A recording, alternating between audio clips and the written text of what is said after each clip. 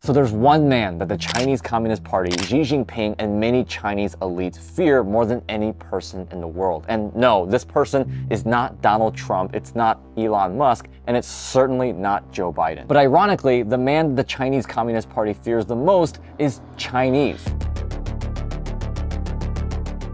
And his primary mission is simple: to expose hidden secrets and turn the people of China and really the world against the CCP. In fact, he's made claims that the CCP has gone as far as successfully infiltrating and even pulling the strings on our very own US Department of Justice, and that there are plans currently being executed by the CCP to take out the legs of our military as well. Which, based on what we talk about later in this video, he may not be that far off. And this important figure looking to bring all of the CCP's dirty tactics to light is a man named Guo Wengui, better known as Miles Guo. Now, this guy wears a lot of hats, but his claim to fame was being a real estate billionaire primarily through his development projects. And on top of that, he's an online influencer, a political activist, and even a rapper. Yup, a rapper who started making diss tracks and songs speaking out against the Chinese Communist Party. And arguably his biggest hit, which garnered millions of views and listens, is a song titled Take Down the CCP. So obviously it's no secret that Miles Guo and the CCP don't necessarily have the greatest relationship. As a matter of fact, the CCP wanted him gone so much so that the Chinese government officials started arresting his close friends and business partners,